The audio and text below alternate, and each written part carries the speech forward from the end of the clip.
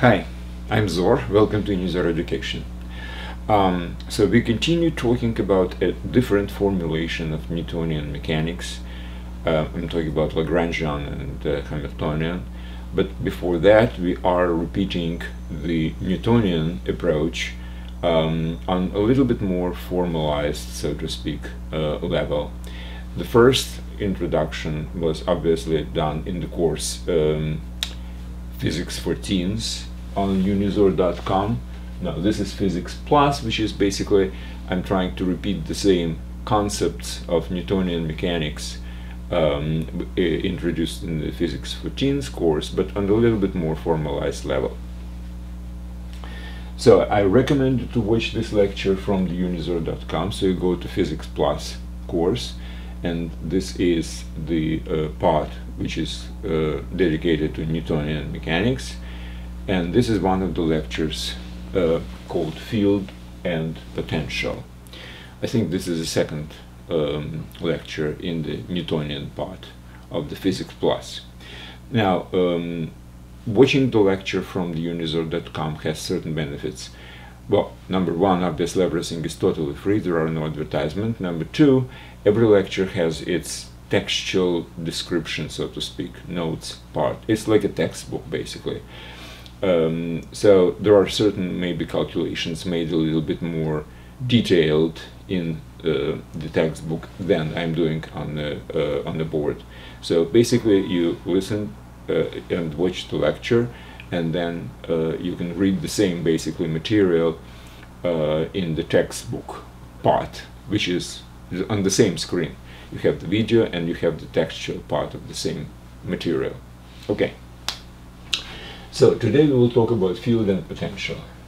Now, the concept of a field actually will be introduced on an abstract level, but obviously the prototype is a gravitational field, known to people for thousands of years.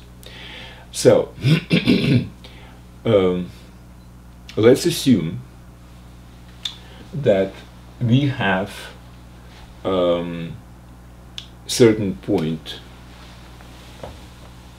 in our three-dimensional space, and let's assume that this is a material point, which means it has certain mass, unit mass actually, if we will go to a prototype of gravitational field, and it's moving, which means every coordinate is a function of time. Okay, now let's assume further that wherever it moves, there is a certain field, there is a certain force, I would say rather, where this force obviously depends on the point where exactly this point is. So the force is also dependent of position. So we are assuming that we have certain area in space where this point is moving according to this particular coordinates. So that's the coordinates of this point, and at each point of this area where the point is moving, at each point there is a vector which we can call the vector of force, which is defined at any point of this area. Well, first of all, terminology wise, the area where this point is moving, where at each point there is some kind of a vector, which we call vector of force, this is called the field. So the field is an area. Now the force is very often is called field intensity. So there is a field which is an area, and field intensity which is the force. Now here I have to make a note that in some textbooks, whatever, or lectures of certain people, they prefer to basically identify field with field intensity, and they just use them interchangeably. I think it's a little bit misleading, and I prefer field to be an area, as basically corresponds to the meaning of the word field, and field intensity to be the force. So if you will meet somewhere that the word field means actually the field intensity and the force, well, deal with this. But basically I prefer to separate these things. Now, what's very, very important, and this is the part of the definition of the field, that there is also at any point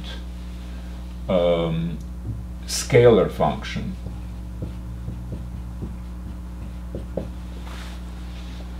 Scalar function is basically a real function of 3 arguments, which for any value of these 3 arguments takes some function value. And this is basically a definition of the field.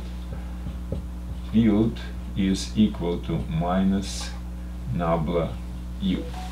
Now let me explain what it is. Well, nabla, it was introduced before in other parts of the Unizor.com in physics for teens. However, let me just explain that nabla is just a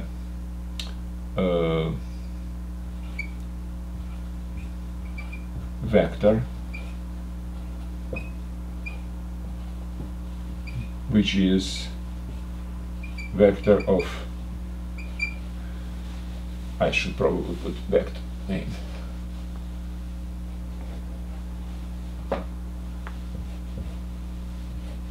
it's a vector nabla u, I mean, obviously. So u is a scalar function, but if you will take partial derivatives by 3 arguments, it becomes 3 values, which is basically a vector. It's a 3 values, which is 3 vector. Now u is still function of x, y, and z, obviously. So I don't put it in parentheses, but you assume that u is function of x, y, and z of point inside the field. So if you have this particular equation between the force and some function, some scalar function, which we call u, and we call this function a potential, then it's a field, basically. That's the definition of the field. So let me just repeat again. Field is an area where at each point you have certain vector, which we call vector of force. At each point is defined a scalar function, which is called a potential, and the value of the vector is equal to negative nabla potential, which is negative this particular vector. This is a vector and this is a vector. So that's the definition of the field. Now, obviously, the word potential, it actually is related to potential energy of gravitational field, if we're talking about prototype, but that's basically a more abstract, so to speak, definition. So you have a 3-dimensional area, you have the force at each point, well, the vector, and you have a scalar function, which is a potential, and there is this type of relationship between them. Now, again, back to gravitational field, you have the force, which is basically the gravitational force, and you have obviously the potential energy, and they are related exactly like this. But this is something which we were talking about in the previous course, the prerequisite physics for teens. But right now we're talking about the pure abstract. So there is a force, there is a function, a scalar function, and that's a relationship. And now from here I will derive the most important property of the field. And the most important property of the field is basically that the work which this force performs on a moving along some trajectory object is independent on the trajectory. It depends only the beginning and the end point. So no matter how the material point moves from point A to point B, no matter what the trajectory between these 2 points, the work will be the same. And let's just prove this type of thing. So this is my point, which is moving, and as I was saying, it moves from point A to point B during the time from T1 to T2. Now at each point on the trajectory, now this is trajectory, so this is trajectory. X, Y, and Z depend on the time. Now at each point there is this type of a function, and since my position of the point depends on the time, that's why I put t inside this particular thing. So f becomes actually a function of t, of time, because the position is the function of time. So if I will write just plain f of x, y, and z, and x, y, and z in turn depend on the time, so that would be this particular thing. Same thing actually with u. I mean, I can definitely say exactly the same thing. U is depends on position, but position depends on time. So that's how u becomes dependent on the time. Now let's talk about work. What is work?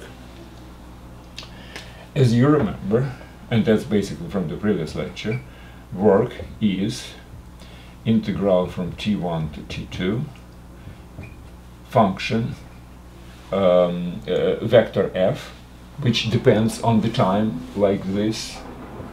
So I'll put just time here, but basically I mean f of x of t, y of t, and z of t. Scalar product to radius vector to the point which defines basically a trajectory.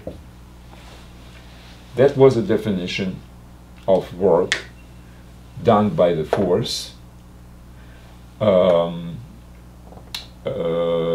a trajectory defined by this vector r of t. So obviously differential means a small piece of the trajectory, and vector means a vector. So if you will scalar multiply them as a scalar product of two vectors, you will have an infinitesimal piece of work which is defined here, and then you integrate it, and then you get the entire work along the whole trajectory. Now what is r of t? Basically it's vector OP of t, right? That's a radius vector which defines the point. So that's a vector now. It becomes, I mean, it should be here. Here. Okay. All right. Fine. So let's just do this type of thing and see what happens.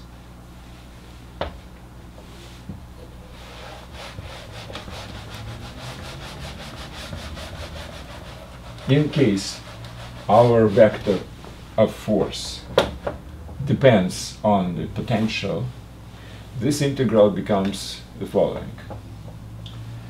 So it's so instead of f, I should put minus vector, which is du by dx, du by dy, and du by dz. Now, differential of vector which goes into position is another vector which is basically dx, dy, and dz, right? Because obviously we are just talking about this vector and this vector. We explicitly represented them as in coordinates. Well, this is a scalar product, which means I have to multiply first by first, plus second by second, plus third by third. So what would it be? It would be dx by df du by dx times dx. I don't need two d's.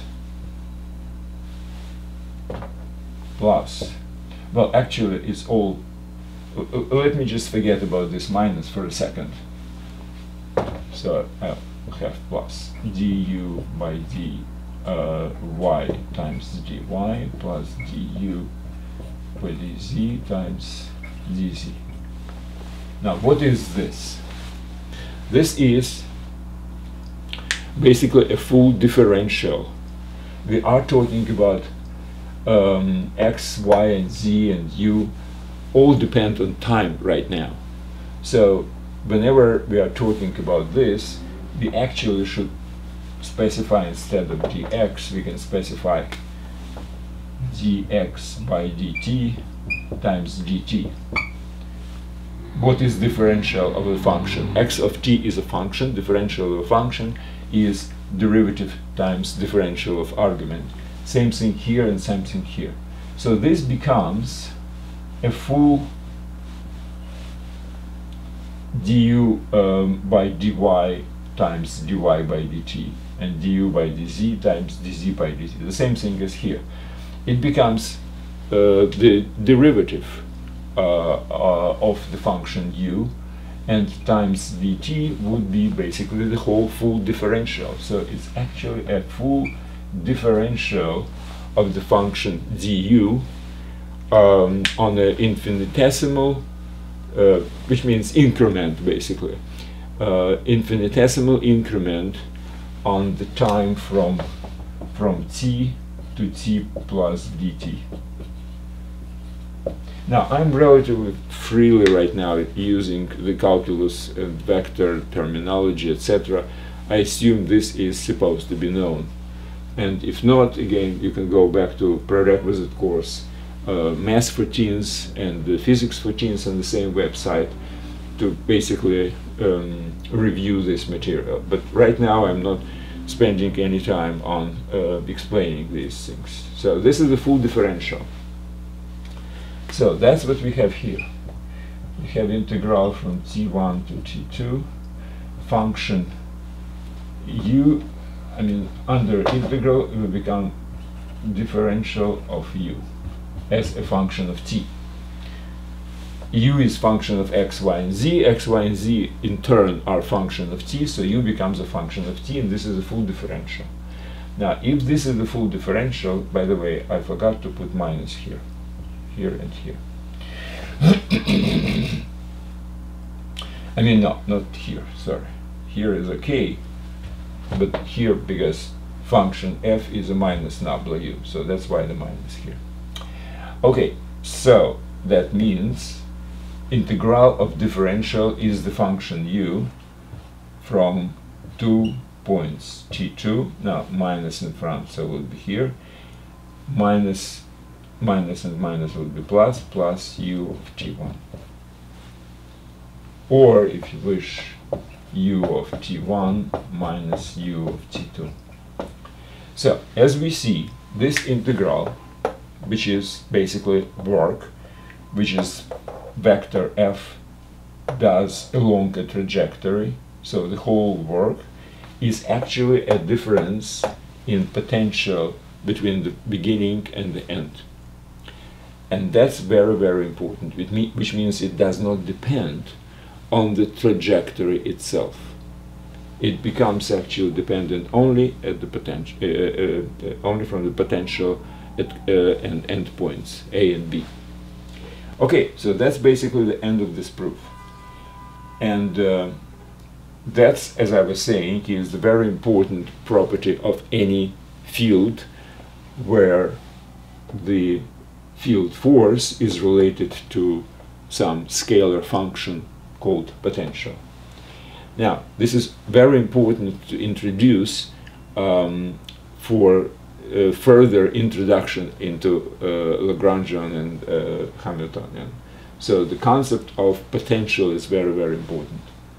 Now, the previous lecture In the previous lecture, I also introduced basically the concept of relationship between work and kinetic energy.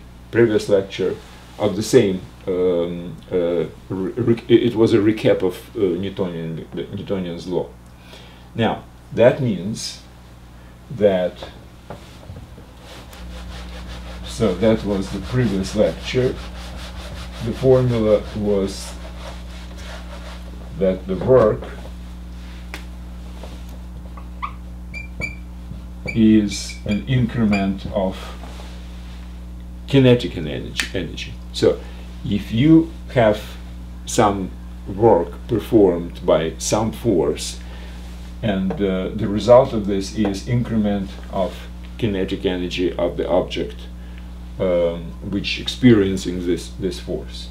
Now, from this and this,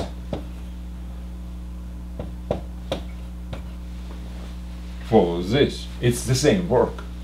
Now, this is work which was just any work, regardless of the field. But if this is a work of a force, which is the force of the field, related to potential, then we have this. Or if you can put T1 to the right and U2 to the left, or vice versa, whatever, you have U1 plus T1 is equal to U2 plus T2.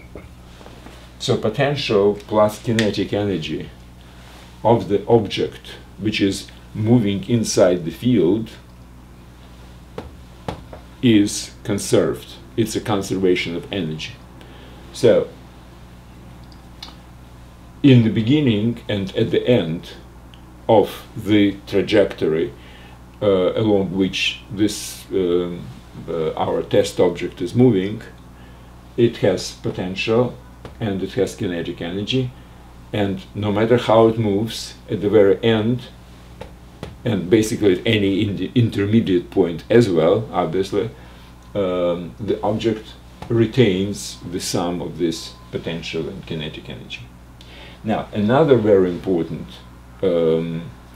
property is that if you at point T2 at the end of the journey, at the end of trajectory, come back to the same point. So if point A is and point B are the same, so you go in some kind of a cycle.